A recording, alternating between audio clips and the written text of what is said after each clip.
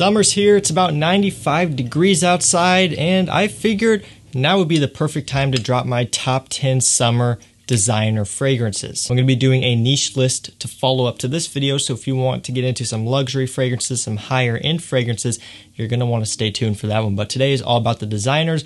We have a bunch of different price points here.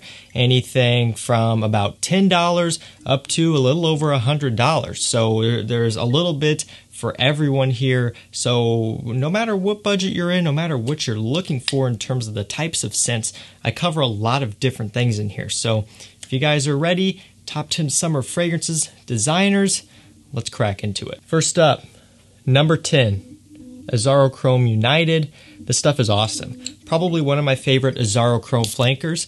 This stuff is great. It's green, it's citrusy, it's fresh. It utilizes tea with some other citruses, a bit of a green herbalness as well, and it's also very musky. Now, you know, Azarochrome DNA and Azarochrome fragrances aren't going to be the most unique. This stuff is not unique, but it is pleasant and it does smell really nice, and it's also affordable. I will link all of these fragrances down below.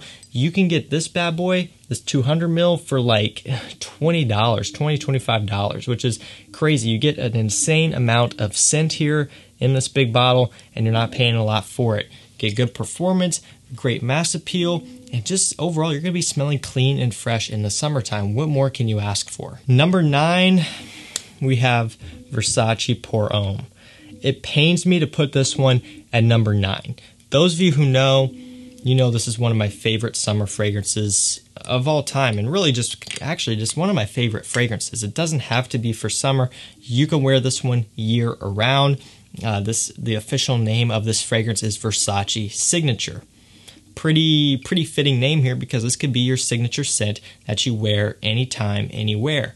And I love it. I love this DNA, even though it may be basic, even though a lot of people may wear it. This and Chanel Allure Homme Sport, two of my favorites of all time.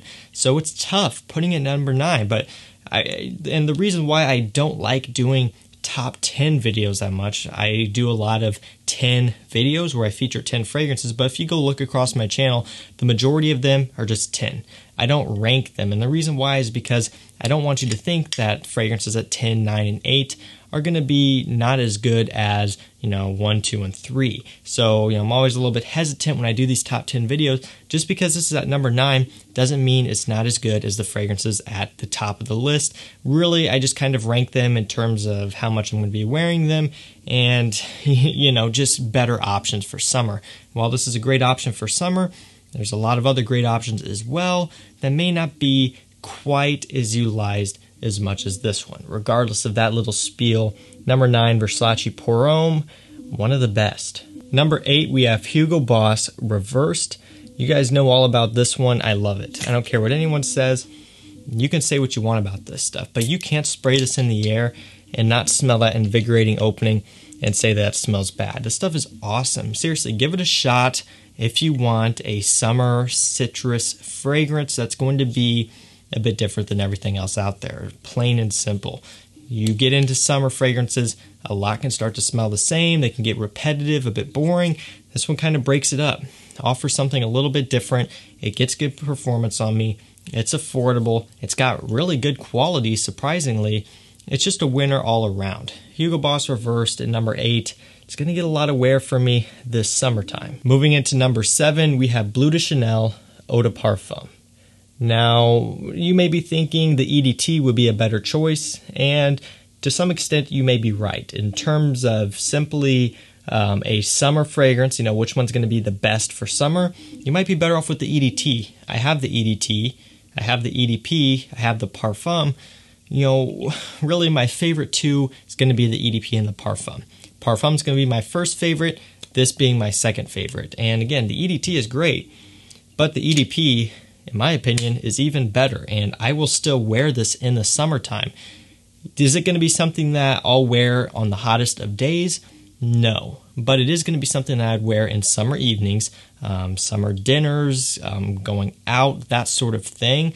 Just when it's cooled off, or I'm indoors, or I'm in a situation where I'm a bit more dressed up and I want something classy, I'll go for this one.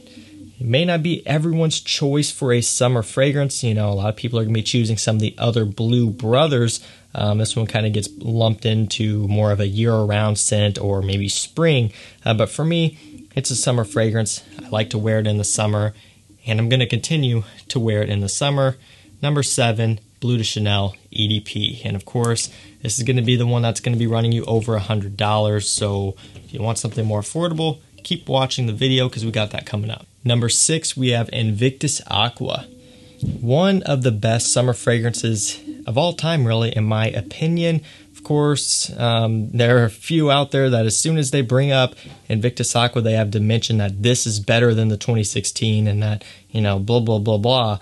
I'm not going to sit here and tell you which one's better. I'll tell you that my preference is the 2016, but I'm not going to tell you it's better, and I'm also not going to tell you that this one is worse just because, you know, I don't like it as much. You know, every time this comes up, there's always a 2016, 2018 debate.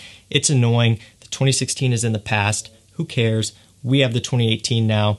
And for videos going forward, and that I've been doing for a while, I talk about the 2018 one only, unless I'm talking about discontinued fragrances or something like that. But anyway, Invictus Aqua 2018, like I mentioned, really one of the best summer fragrances. Invictus is okay. Invictus Legend, you know, it's whatever. But Invictus Aqua is a home run. It's a killer. It smells great in the summertime. It's got good performance. It's very eye-catching or very attention-grabbing, I guess I should say. And it's something that when you spray it, it smells like pure summertime. No other way to put it. Enough said. Invictus Aqua 2018 for summertime. It's maybe a little bit low on the list for some of you, and it is kind of for me too. Breaking into the top 5, we have one from Nautica. This is going to be one of the $10 to $12 fragrances, 10 to 12, 15, somewhere around in there, depending on what the prices are doing this week and whenever you're watching the video. It's Nautica Aqua Rush.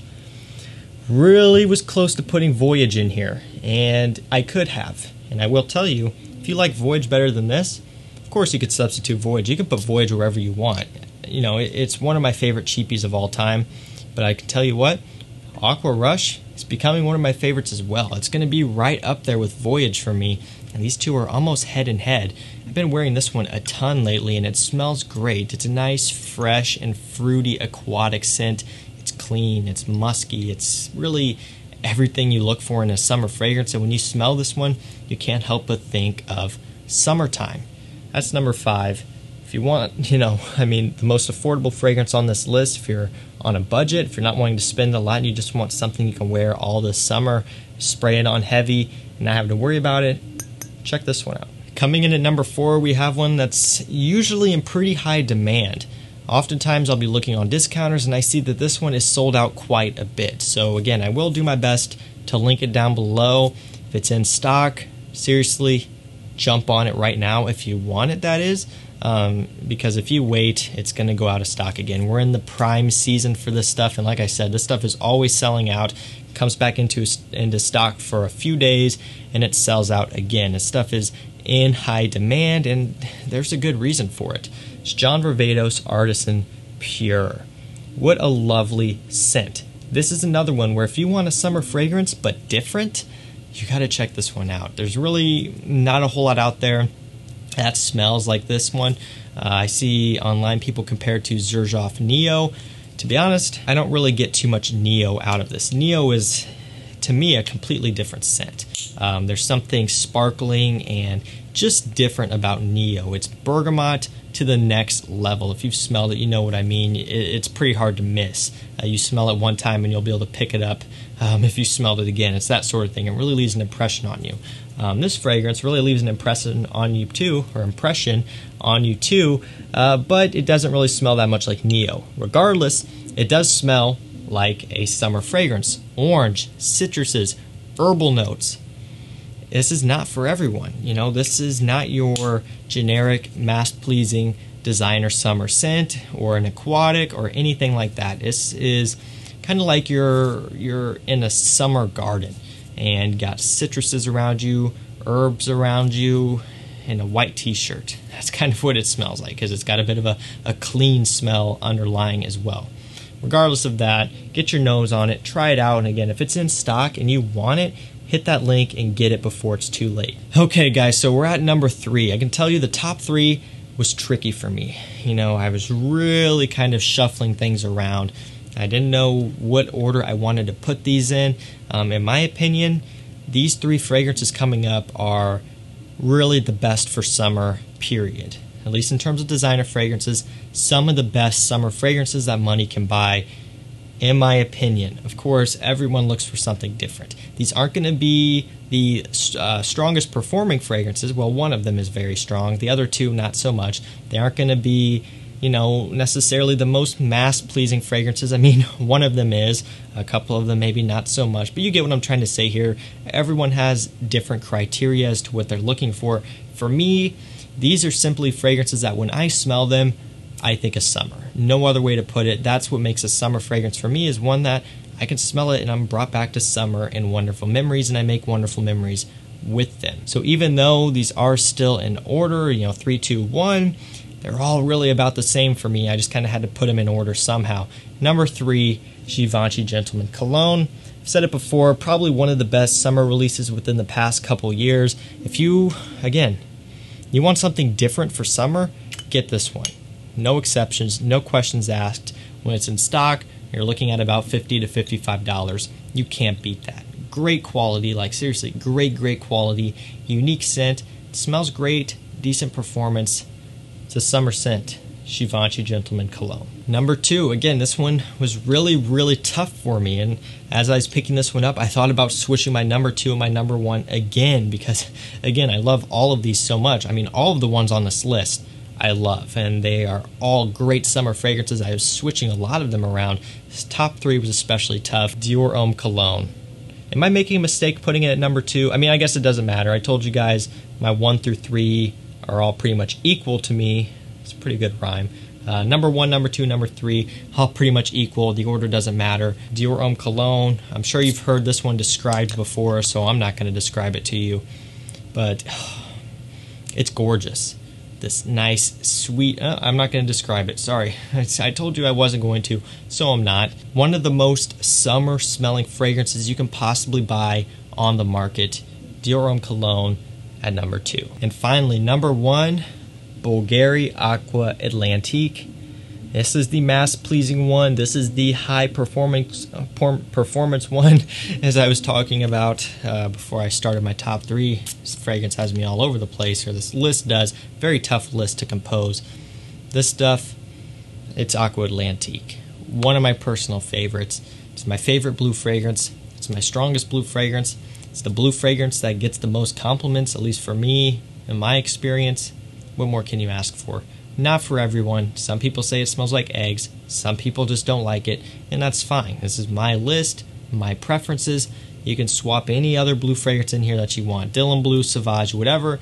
In my opinion, this is the best. Aqua Atlantique at number 1 is probably going to be staying in my top 3 for as long as I can predict. So guys, that was it for me. That was my top 10 summer designer fragrances. Hopefully you guys enjoyed this one. Look out for the niche list coming up. If you want to pick any of these up, check them out down below. Thank you guys for watching. Stay safe. We'll see you tomorrow night with another one. Take care.